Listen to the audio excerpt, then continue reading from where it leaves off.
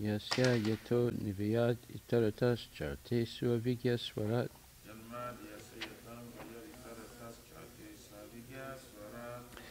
Tene Brahma Hridaya Adhikavaye Muyantiyat Surayaha.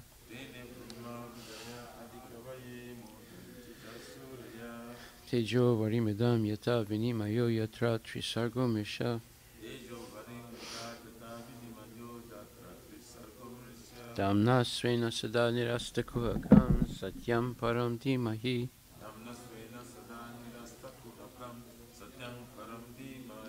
O my Lord Shri Krishna, son of Vasudeva, O all-pervading personality of Godhead, I offer my respectful obeisances unto you. I meditate upon Lord Shri Krishna because he is the absolute truth and the primeval cause of all causes, of the creation, sustenance, and destruction of the manifested universes. He is directly and indirectly conscious of all manifestations. And he is independent because there is no other cause beyond him.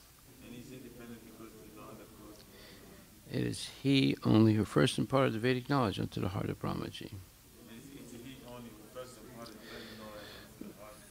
The original living being. By him, even the great sages and demigods are placed into illusion. As one is bewildered by the illusory representations of water seen on fire or land seen on water. Only because of him do the material universes, temporarily manifested by the reactions of the three modes of nature, appear factual, although they are unreal. I therefore meditate upon him, Lord Shri Krishna, who is eternally existent in the transcendental abode, which is forever free from the illusory representations of the material world.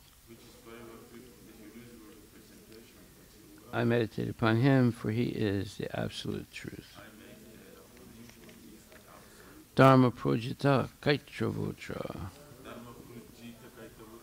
paramo nirmatsaranam satam vedyam vastavam atra vastu shivadam tapa trayon Srimad Bhagavate Mahamuni Krite Kimba Prayer Ishwaraha Sadyohidi Avarudyate Tra Krite Bihi Shisusabhistakshanat. Completely rejecting all religious activities which are materially motivated. This Bhagavata Purana propounds the highest truth, which is understandable by those devotees who are fully pure in heart. The highest truth is reality distinguished from illusion for the welfare of all. Such truth uproots the threefold mysteries. This beautiful Bhagavatam, compiled by the great sage Vyasadeva in his maturity, is sufficient in itself for God realization. What is the need of any other scripture? As soon as one attentively and submissively hears the message of Bhagavatam, by this culture of knowledge, the Supreme Lord is established within his heart. Nigama kalpatarur galitam phalam sukhamakad amrita dravya samyutam pibata bhagavatam rasamalayam muhur ahuraska bhuvibhavakaha. O expert and thoughtful men, relish Srimad Bhagavatam, the mature fruit of the desire to read Vedic literatures. It emanated from the lips of Sri Sukadeva Goswami. Therefore, this fruit has become even more tasteful, even though its nectarian juice was already relishable for all, including liberated souls. Shinvatam Swakata Krishna Punya Shravana Kirtana Hridyantakstu Bhadrani Vidunati Suhitsatam. To hear about Krishna from Vedic literatures, or to hear from him directly through the Bhagavad Gita, is itself righteous activity. And for one who hears about Krishna, Lord Krishna, who is dwelling in everyone's heart, acts as a best-wishing friend, and purifies the devotee who constantly engages in hearing of him. Nastapresu bhadresu nityam bhagavata sevaya bhagavati uttama sloke bhaktir bhavati naistiki. In this way, a devotee naturally develops his dormant transcendental knowledge. As he hears more about the Bhagavatam from the devotees, he becomes fixed in the devotional service of the Lord. Tadarajas tamo bhavo kamalubhadayas chaye chetetai anavidam stitvam sattve prasidati. By development of devotional service,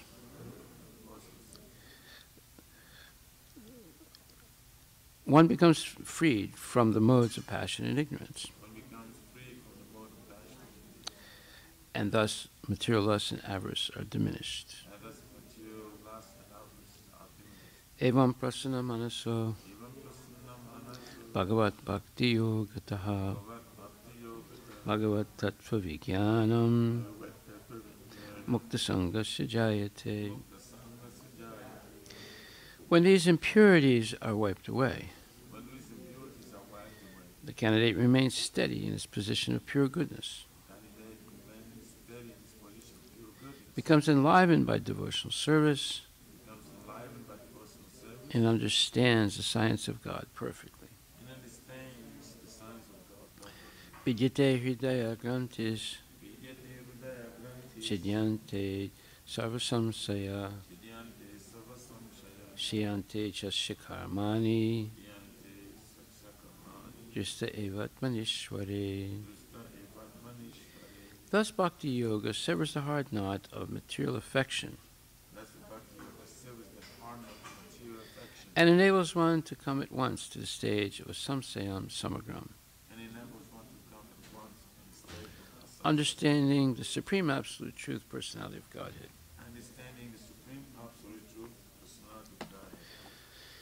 Srimad Bhagvatam, Canto 1, Chapter 15, verses 22 and 23.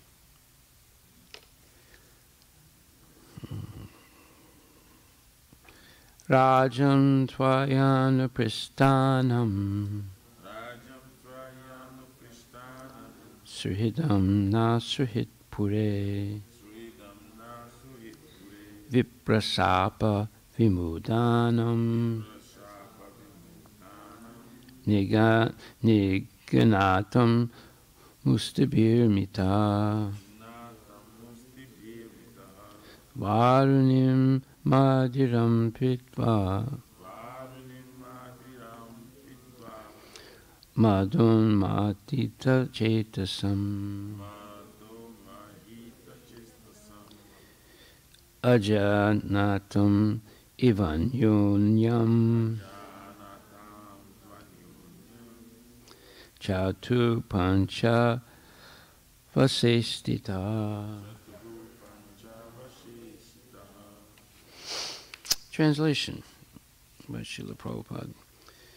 O King, since you have asked me about our friends and relatives in the city of Dwarka, I will inform you that all of them were cursed by the Brahmanas, and as a result, they all became intoxicated with wine made of putrefied rice and fought among themselves with sticks. not even recognizing one another. Now, all but 4 or 5 of them are dead and gone. All but 4 or 5 of them are dead and gone. Text 24. Prayenaitad Bhagavata Ishvarasya Vichestitam Mito Niginanti Bhutani Bhavayanti Chayanita. Translation. Factually, all this is due to the supreme will of the Lord, the personality of Godhead. Sometimes people kill one another, and at other times they protect one another. Purport by Srila Prabhupada. According to the anthropologists, there is nature's law of struggle for existence and survival of the fittest. But they do not know that behind the law of nature is the supreme direction of the Supreme Personality of Godhead. In Bhagavad Gita is confirmed that the law of nature is executed under the direction of the Lord. Whenever, therefore, there is peace in the world, it must be known that it is due to the good will of the Lord. And whenever there is upheaval in the world, it is also due to the supreme will of the Lord. Not a blade of grass moves without the will of the Lord. Whenever, therefore, there is disobedience of the established rules enacted by the Lord, there is war between men and nations. And the surest way to the path of peace, therefore, is dovetailing everything to the established rule of the Lord. The established rule is whatever we do, whatever we eat, whatever we sacrifice, or whatever we give in charity, must be done for the full satisfaction of the Lord. No one should do anything, eat anything, sacrifice anything, or give anything in charity against the will of the Lord. Discretion is the better part of valor. One must learn how to discriminate between actions which may be pleasing to the Lord and those which may not be pleasing to the Lord. An action is thus judged by the Lord's pleasure or displeasure. There is no room for personal whims. We must always be guided by the pleasure of the Lord. Such action is called yoga karmasu koshalam, or actions performed which are linked with the Supreme Lord. That is the art of doing a thing perfectly. Srila Prabhupada ki jai. So this is a great purport, and it echoes what Prabhupada writes also in the 2nd chapter of Bhagavad Gita, where he explains the art of work, yoga koshalam. And there he says,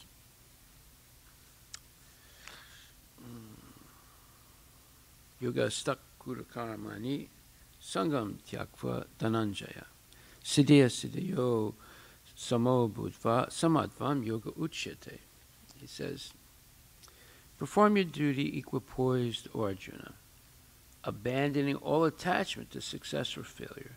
Such equanimity is called yoga. And then he says, durena hi avaram karma buddhi yoga dhananjaya buddho saranam anvicha kripana phala hetavaha. O Dhananjaya, keep all abominable activities far distant by devotional service, and in that consciousness surrender unto the Lord. Those who want to enjoy the fruits of their work are misers. And then he says, Buddhi Yoga Jahatiha Ube Sukrite Duskrite Tasmat Yoga Yujyasva Yoga Karmasu Koshalam. So that yoga karma shukoshalam is the art of work. And he says, a man engaged in devotional service rids himself of both good and bad actions, even in this life. Therefore, strive for yoga, which is the art of all work. And Prabhupada writes, since time immemorial, each living entity has accumulated the various reactions of his good and bad work. As such, he is continuously ignorant of his real constitutional position. One's ignorance can be removed by the instruction of the Bhagavad Gita, which teaches one to surrender unto Lord Sri Krishna in all respects and become liberated from the chained victimization of action and reaction, birth after birth. Arjuna is therefore advised to act in Krishna consciousness, the purifying process of resultant action. So, this art of work, that means in every step you become free of karma, rather than the disaster of selfish work. In every step you become more and more entangled in the laws of karma. So, therefore, karma jam buddhiyukta hi phalam tyakva dhananjaya janmabandha vinirmukta padam gachanti anamayam. By thus engaging in devotional service to the Lord, great sages or devotees free themselves from the results of work in the material world. In this way, they become free from the cycle of birth and death and attain the state beyond all miseries by going back to Godhead. So, in material life, there's danger in every step. Material life means ignore Krishna and think that we are independent, and by our own endeavors we can achieve dominance over the material nature. That, of course, is not factual. So, samasritaye padapalapavam mahat padam punya yaso murari bhavan buddhir vatsapadam param padam padam padam yat vipadam natisam. For one who has accepted the boat of the lotus feet of the Lord, who is the shelter of the cosmic manifestation and is famous as Mukunda, or the giver of mukti, liberation, the ocean of the material world is like the water contained in a calf's hoofprint. Parampadam, or the place where there are no material miseries, or Vaikuntha, is his goal, not the place where there is danger in every step. So, this is a description of material life without Krishna consciousness. There's danger in every step. And material life in which one dedicates everything, yat kurosi yadasnasi, yat johosi dadasi, yat tapasyasi konteya, tat kurusva madarpanam. So, everything you do, everything you eat, and everything you offer in charity, and everything you give away, everything you offer in devotion, everything you give away, and all austerities that we perform, all these things should be done for the pleasure of Krishna. Subha subha phaleri mam mokshyasi karma bandhanai sanyasya yoga yukta atma vimukto mam upaishyasi. If you do this, then everything auspicious and inauspicious is eliminated. And by this principle of renunciation, one attains liberation from the cycle of birth and death. So, all of this is an explanation of the art of work. The art of work, everything you do leads you toward liberation from the cycle of birth and death, liberation from the laws of karma, liberation from the destructive nature of time, and liberation from the modes of material nature. And that's only possible by unalloyed devotional service. Mamchayovi vicharina bhakti yogena sevate sagunam samitit yaitan brahmabhuyaya kalpate. So if one engages in devotional service unflinchingly, does not fall down under any circumstances, rises up above the influence of the modes of material nature and comes to the level of Brahman, where there's no more lamentation, no more hankering, and samak sarve sabute. So one is equally disposed toward all living entities. So that is a state, that's the beginning state of liberation. There are other states above that, but that's the preliminary stage to become liberated from the cycle of birth and death. So nothing can happen in this material world without the will of the Lord. That's the understanding of the devotee. So whenever there's peace in the world, Prabhupada says, it must be known that it is due to the good will of the Lord. And whenever there's upheaval in the world, it is also due to the supreme will of the Lord. Not a blade of grass moves without the will of the Lord. Whenever, therefore, there is disobedience of the established rules enacted by the Lord, there is war between men and nations. So that's what we're seeing over and over again. The materialists try and find ways to analyze what's happening. So you have different types of philosophers, just like this German philosopher Hegel. He came up with the theory of dialectic. Dialectic means a way to understand the past or history, and history always repeats itself, so you can understand the future also through what he called the thesis, antithesis, and synthesis. That means there is a certain, let's say, culture. Culture means the way people do things.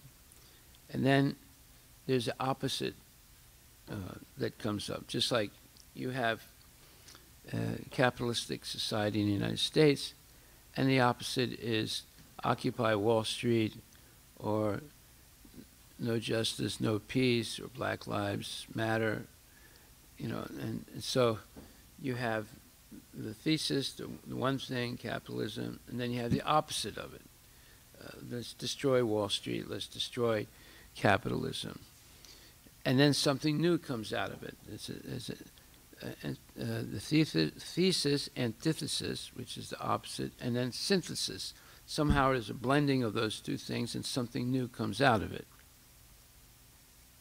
Well, that's one way of looking at history and how things and why things happen.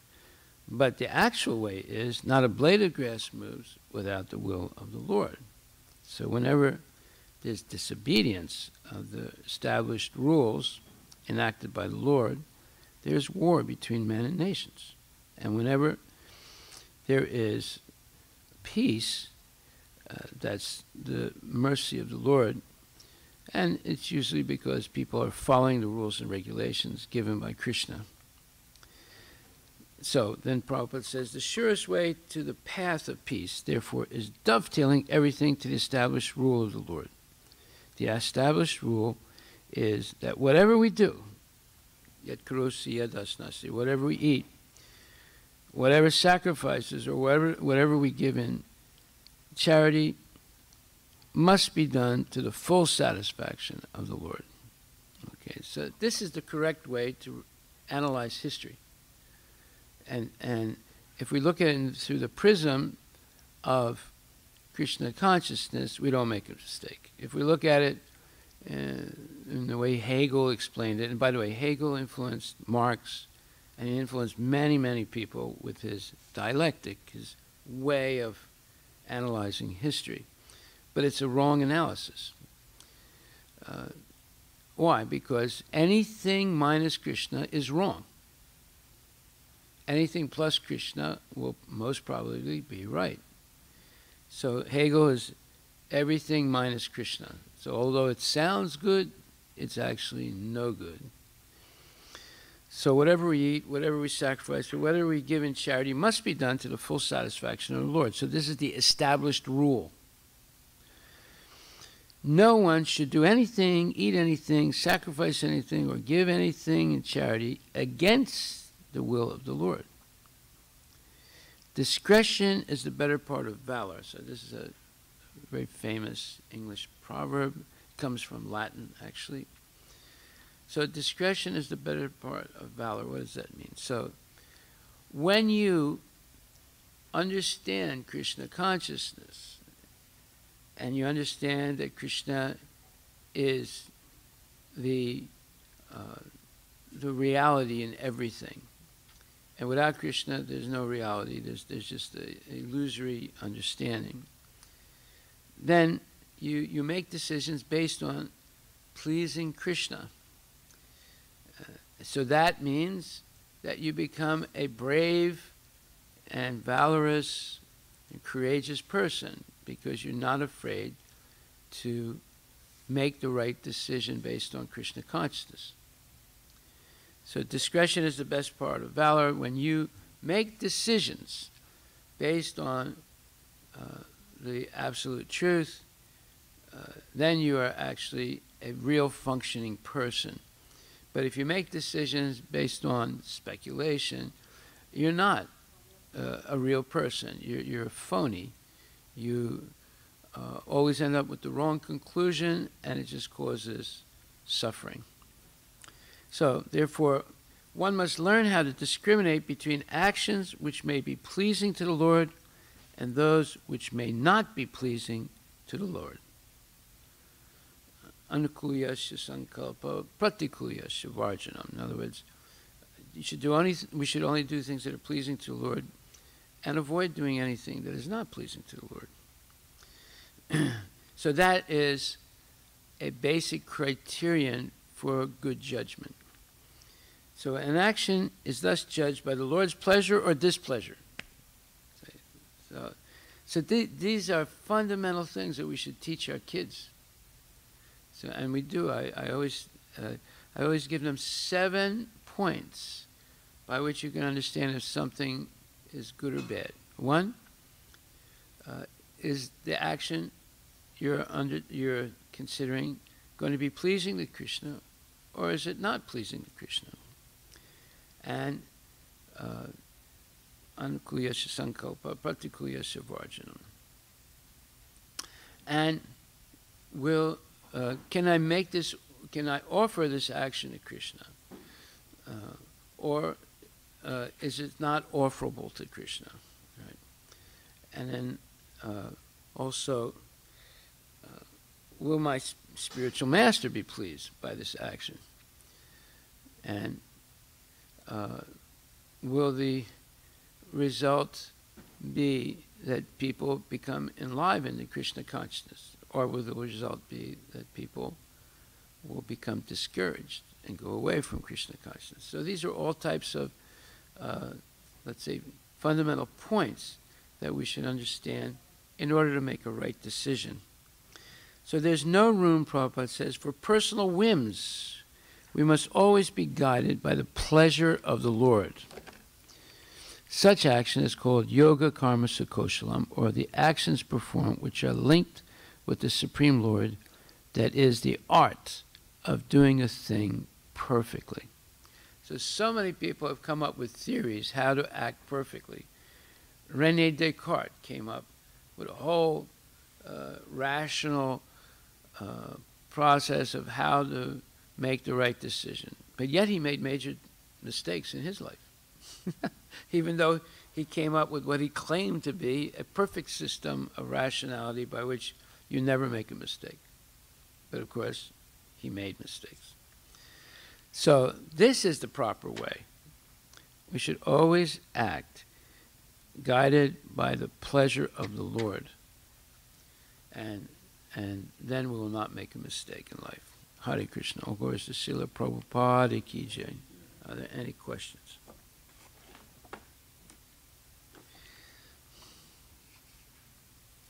What is the understanding of those anthropologists, or what is the understanding of nature? Prabhupada says, first of all the archaeologists are nonsense. Right? Because they believe in a Darwinian theory. And they believe that, we all come from single-cell beings or things, and eventually, through trial and error over a long period of time, and then later they added on through mutations and so forth, genetic mutations, human beings appeared, right? So that whole theory is junk. There's no truth to it at all. But that's the basis of their archaeological, let's say, perspective of life. So they think the farther back you go, the more primitive things are. However, when you look at language, it's the opposite. The farther back you go, the more complicated it is. Say, you go back to Sanskrit, it's perfect language. It has declensions and conjugations and so much subtleties and such perfect grammar. So you would think, the farther back you go, you just hear the grunts.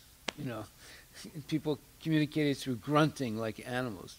That's a bunch of nonsense. They're all false theories. So that's why their whole outlook on the world view is wrong. So then, your question again about the archaeologists? Yeah, what is their understanding? I actually said anthropologists. Yeah, anthropologists. Those who study the humanity. Yeah. So what is their understanding of nature? Nature is a struggle for existence and survival of the fittest. See, this is Darwin's theory. That's the law. That's their understanding. That's their perspective. It doesn't mean it's true. That's their perspective. And that's Darwin's theory. Survival of the fittest. People are always... things progress due to the struggle for existence. But the struggle for existence is because people are trying to dominate nature that doesn't belong to them. And it's indomitable. In other words, you cannot dominate nature. Nature is gunamai. It belongs to Krishna. It's invincible. You cannot... We are part of nature, so you cannot overcome it. You see. Only the creator of all these things can who's controlling it, and unless you surrender to the creator of these things, you cannot overcome it. So the whole point is that everything is minus Krishna. So their theory of the anthropologists does not take Krishna into account. They say it's just this push-pull laws in nature. And there's a struggle for existence and survival of the fittest. The big fish eats the little fish. Okay, they come up all these theories, but then what is the proposed, what is the solution, what the bright future, according to the theories? They only analyze the nature, laws of nature, but then they don't offer anything for the better. Well, that's a very good question. That's the whole point. They analyze what they think is the problem, even though their analysis is wrong, Right. but they don't propose any positive solution. No, the analysis is not wrong, Maharaj, because they say it's true that the survival of the fittest, it's true in the material world, the struggle is there. But they don't understand why it's happening. Right. Because people are in an illusion. They think that they can conquer material nature through science or through, I don't know, any type of technique that they come up with. Like caveman supposedly had clubs, so they take the club and they beat an animal to death and eat it, right? So that's their way of solving the problem of life, eating, right? So, see, when Prabhupada says, but they do not know that behind the law of nature is the supreme direction of the Supreme Personality of Godhead.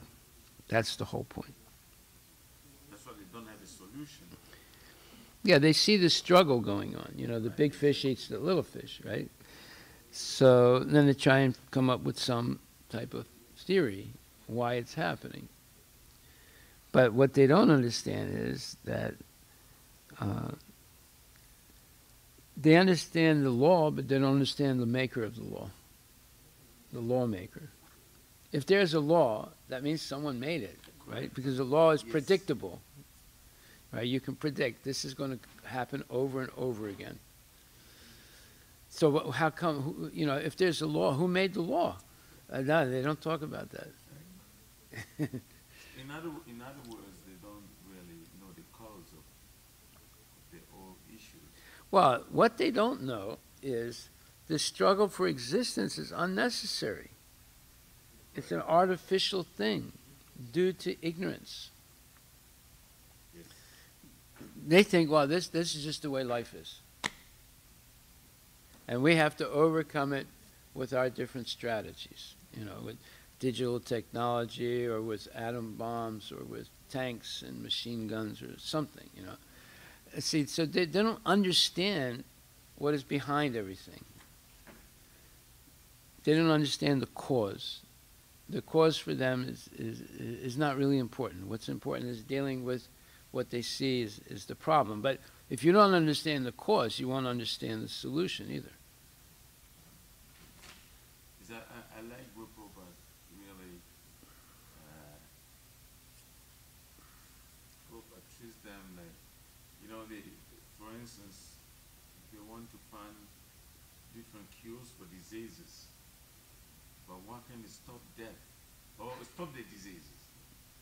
Or stop death. That's their purpose, is to stop death. I mean, the diseases, they don't find a means to stop diseases, but they're trying to find a means to cure the diseases. Well, if you don't understand the cause, then you will not understand the cure.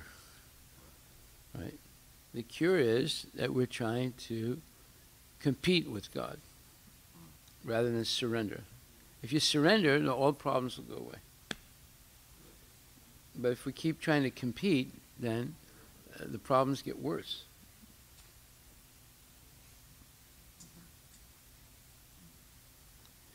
It's really...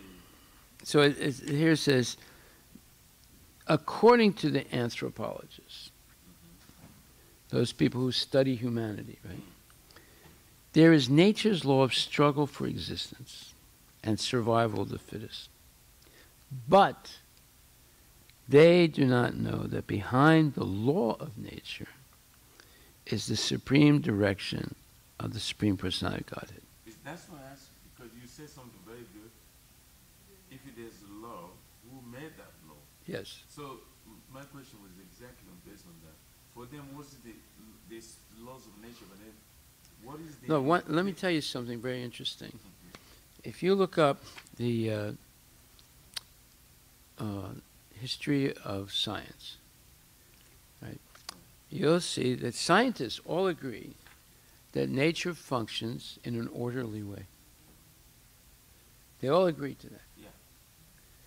That's why they can do science, right? Right. If nature was completely haphazard all the time, there wouldn't be any science.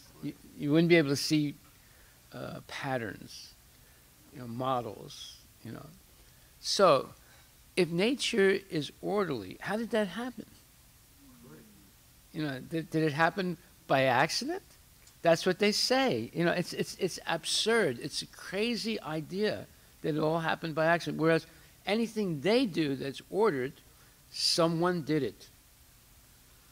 That's why I put that question, because what is the understanding of nature, the ordinary nature? Well, so this really should be discussed a lot. No, but if you look up on the internet about science, right, you'll see their fundamental assumption is that nature functions in an orderly way.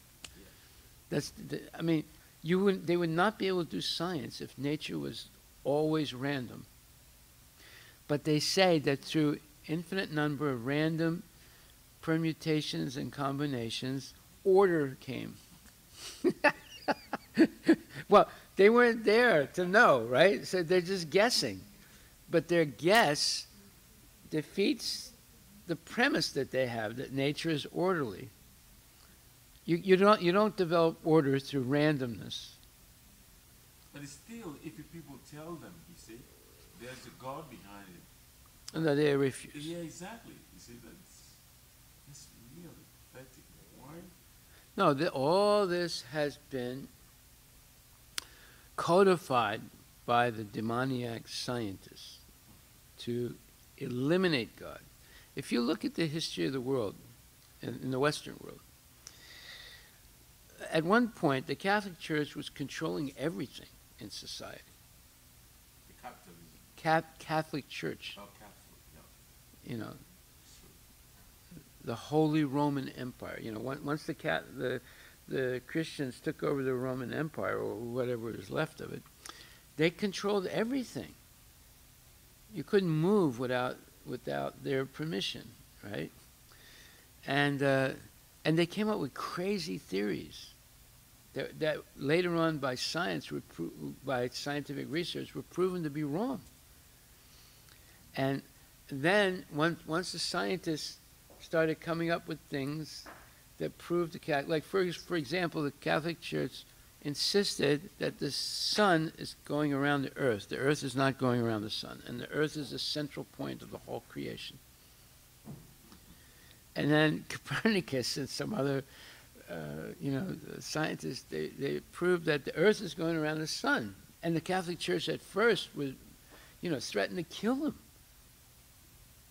And then eventually, they gave in. So many things that, like for example, if you go to Rome today, and you look at the Sistine Chapel, this is like when you get into Rome, when you get into the Catholic, center of Catholicism,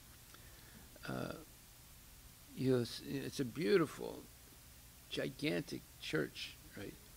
And the main part of it is called the Sistine Chapel, and on the roof of it is a gigantic painting that Michelangelo made of the creation. And it shows a picture of God.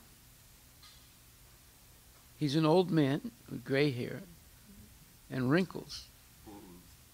Now, why did he paint God as an old man in wrinkles? That's what the Pope told him is God.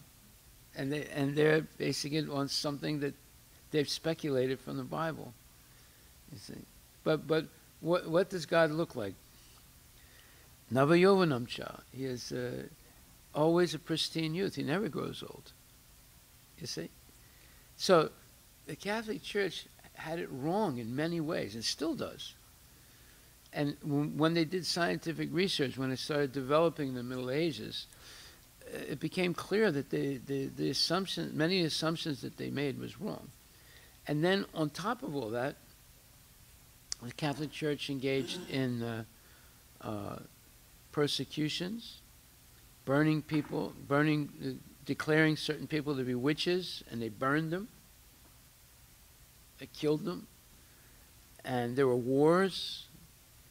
And finally, the scientists and politicians, they decided we're finished with the Catholic Church. We're going to put them in their place now, and we're going to, not let them have all this power and money and control over the society. And they did it. You see, they did it. I mean, the Catholic Church is still powerful, but they curtailed its power. I mean, especially in France, they seized all their properties. And then in communist countries, they decided who's going to be the priests, and the priests were all communist members of the Communist Party, or they were loyal to the Communist Party. They decided to just completely harness and tie up. What do they call them again? Some of priests, like in the communist country. What's the name? The priests. No, they're not members. They're not exactly members. Is the name we call them? I'm not sure. Yeah, just Anyway, the communists were choosing who was going to be the leader of the church in their country. That's what I'm saying. And that person had to be loyal to the Communist Party. Right, they call them, I can't remember the name again. I don't know. Yeah. Well, you can look it up. Anyway, you see, just like Prabhupada is arguing, is explaining how anthropologists have gotten it wrong, the religionists also got many things wrong. And over time, through science, they had to admit that, they were wrong.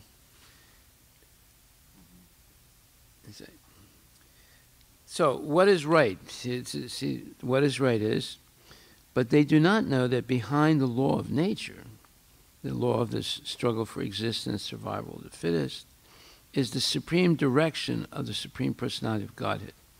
And the other thing they don't know is the survival of the fittest, the laws, this sort of, law of struggle for existence is not unnecessary. It's completely unnecessary. Suffering is completely unnecessary. It's only due to ignorance. It's the illusion. It's illusory, yeah. Talking about the natural selection and that survival of the fittest. Yeah, anthropologists and archaeologists, they base everything on Darwin's theory. You see? So it's all wrong. Whatever theory they have, it's always minus Krishna. So it's going to be wrong. Okay. All glories to Srila Prabhupada ki jai. We've discussed a lot of things today. Just like Hegel and his theory of thesis, antithesis, and synthesis.